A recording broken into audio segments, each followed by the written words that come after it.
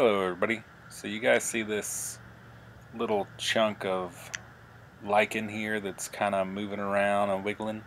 What that actually is the larva of a green lacewing. And their little bug kind of looks similar to an antlion, if you know what an antlion looks like. And they'll put little chunks of lichen or aphid carcasses or whatever on their backs as a means of camouflage. They eat other little tiny bugs. Gardeners like to keep them in their gardens because they will eat a lot of aphids and other pest insects.